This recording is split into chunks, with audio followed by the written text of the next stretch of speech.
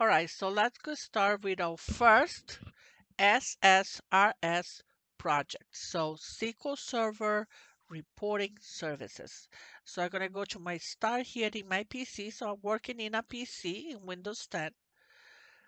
Here you can be working in a virtual machine.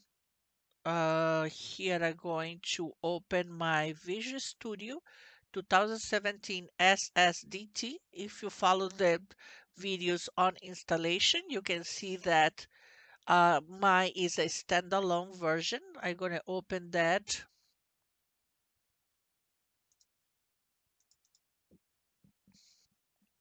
Here I have my window open.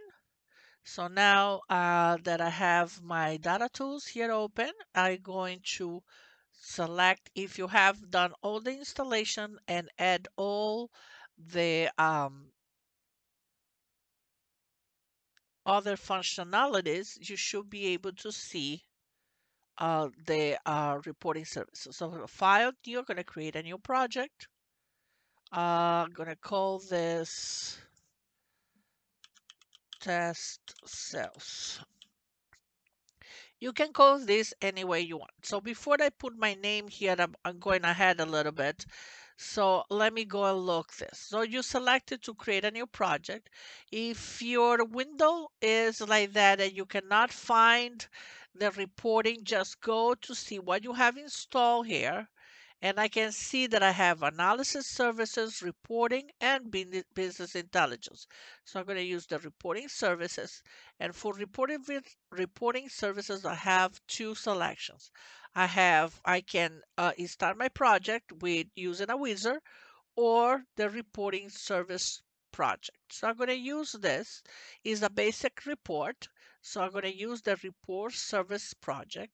The second thing that I'm going to do is give a name to my project, make sure that the project has a unique name.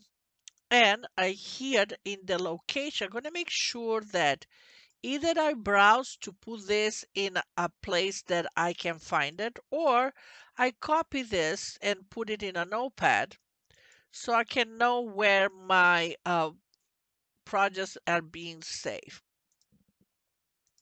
All right, so I'm going to create this, and this is the window that comes once you have created a project. So we have created a project called test cells, right? And the next step will be creating a report.